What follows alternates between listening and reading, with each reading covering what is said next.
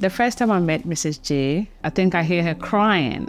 Then when she saw me, she was like, oh, hi. Me with a smile, like she knows me already.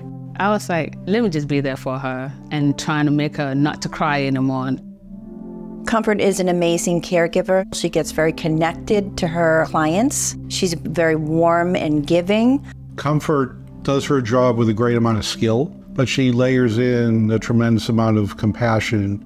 In this particular case, she's truly become a part of the family. They really needed somebody who they could trust. They instantly felt at ease when she came into their home, trusted her, and worked as a team together.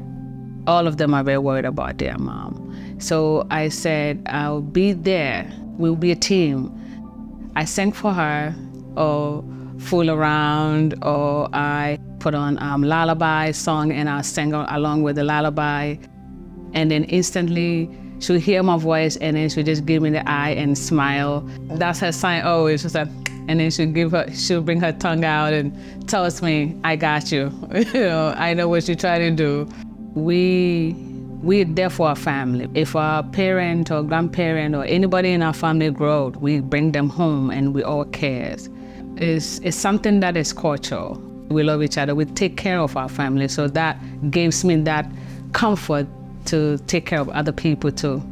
I absolutely wish there was more people like Comfort. I don't say it's just her being her all the time. And she really just showed that, this is what she loves to do. If I could multiply her by 100, I would, because she just makes each day that much better. Where the way Comfort engages with people, it's innate, it's natural, and you can't fake it.